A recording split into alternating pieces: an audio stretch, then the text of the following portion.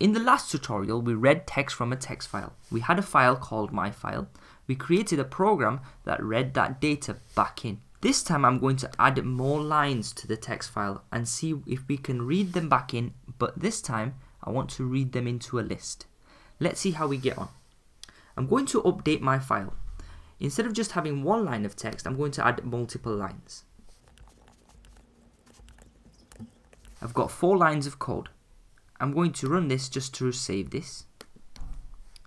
I'm going to go back into my program. At the moment, when I print off the data, you can see all of the files have been read back in.